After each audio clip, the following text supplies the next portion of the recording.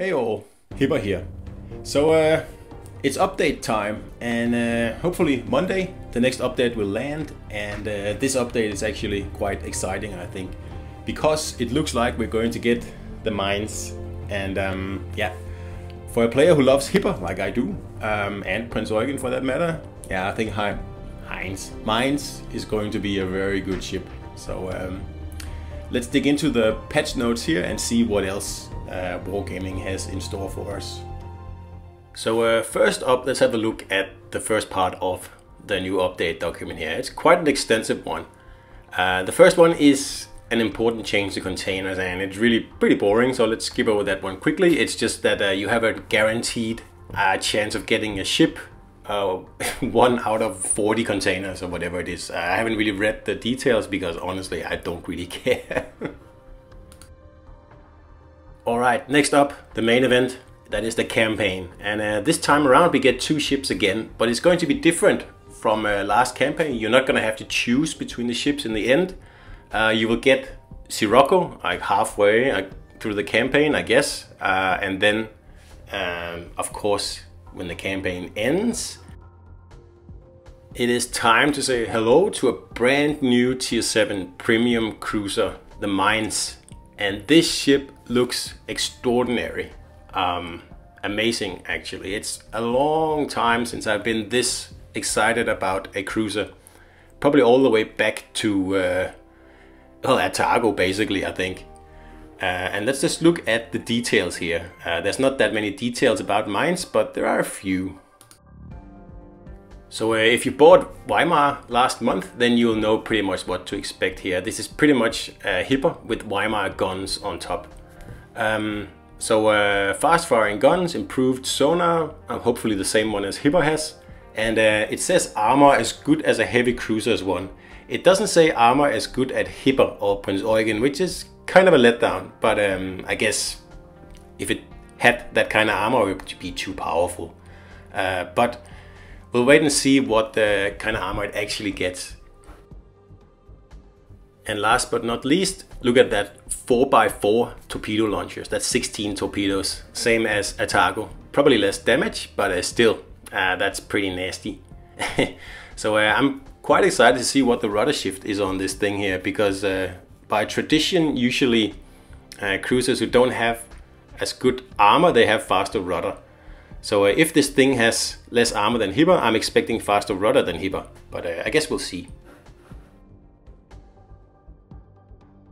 So the least exciting part of this update for me personally is the inclusion of Royal Navy carriers. I mean, I don't even play carriers, and the Royal Navy one seems to rely a lot on fires and carpet bombing and stuff like that. I'm not sure I would find that even remotely interesting, but of course some people, players, they love carriers, so that's good news for them, obviously.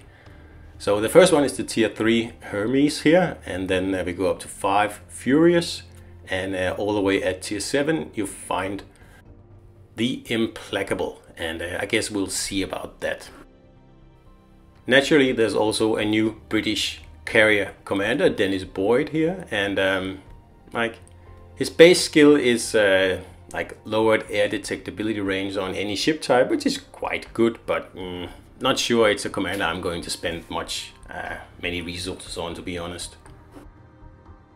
So this is a good update for cruiser players, because other than Mines, we also get the tier 7 Russian heavy cruiser Riga. And I'm not that excited about this ship, but it's always good to have new tier 7 cruisers. And although this one looks kind of like a downgraded Alaska, I guess it'll be fun to take it out anyway. So obviously I'll take it out, well, pretty much as soon as the update lands, along with Mines, naturally. I can't wait to try that ship. The next event is the Black Friday sale. And if you haven't been with us long in the world of Warship Legends, then I can tell you that the Black Friday sale is pretty much a few weeks where you can buy black containers that give you all kinds of sweet stuff, like universal commendations, insignia, XP and commanders and stuff like that. And it also gives you a fleet of black ships, and there's a few to choose between this update here. I think there's Exeter and Alabama, I believe, and I can't remember the other two, but they're pretty interesting ones. But of course, if you already have them, it kind of not that interesting because they really are exactly the same ships. They just have a black camo. And quite a surprise inclusion here, at least for me, is the next Warhammer collaboration. That came out of nowhere because I think we just had new commanders last update, but I'm definitely not complaining. One of the favorite things, my favorite things in this ship here is new commanders, because they open up new builds and new possibilities and just pretty much more fun. It doesn't say what the commander's traits are, and it doesn't really have any details, but I guess that'll be released later on when the update drops, or perhaps on the weekend. I guess we'll find out. But very, very exciting. As an extra bonus, we are also treated with no less than 3 seasons of ranked. And as far as I can read, there's no power-ups in this ranked season, and that's like such a good thing for me because I really don't like the power-ups. That's kept me out of ranked pretty much ever since they started doing it. And the best thing is that the last ranked season, I think it's 19, is actually tier 7. So that'll be the first ranked tier 7 season we'll have without power-ups. And I will definitely be playing that one. So last but definitely not least, there's balance changes, and there's some pretty interesting ones in this one here. The New Mexico is not that interesting, and Jellicoe is also not that interesting.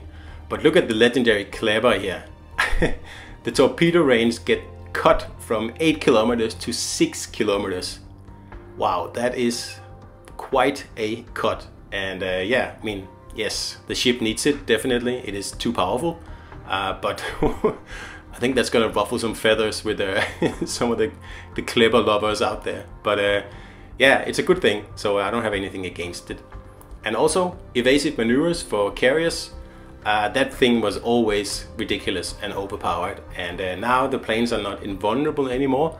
They just only take 50% less damage. I guess that's better. I can live with that. Still not perfect, but yeah, it's okay. And some of the more interesting stuff is actually at the very end of this one here in the miscellaneous, because Wargaming added the epicenter scenarios for Tears of the Desert and Trident, and that is interesting. I never actually tried epicenter when they added it last time. I never got that map with epicenter on it, so never tried it. But I'm very excited. We need something new to, yeah, like change the gameplay. So reworked spawn points for Haven. Not too sure I like that one. Last time they reworked the spawn points on shards and they totally messed it up. So I'm a little bit worried about that one. And speaking of shards, it seems that they reworked the middle spawn on the map again. I don't know why that is, because the problem is with the other 2 spawns. But anyway, the map is ruined anyway, so I don't really care. And that's about it for the update here. So pretty much everything is at high point, but of course Mines is number 1. And then the new Warhammer commanders, like fantastic news, love that. And also the campaign, we get 2 ships instead of 1, that's a good thing. Then we get the British carriers and the last Russian heavy cruiser, which is also very exciting. I can't wait for that one. And in the end, well, not actually in the end, but we also get 3 ranked seasons, which is a great thing as well, along with Black Friday, also fantastic. So this is probably one of the best updates in a long time. There's something for everyone. There's new commanders, new cruisers, new carriers, and Black Friday, new black ships. Yeah, that's everything. So I'm very excited, and of course, as soon as the update drops on Monday, I will whale my way to Mines, and also of course the new Russian tier 7 Riga, and we'll see how they do first of all. So very excited, and I hope to see you out there, guys.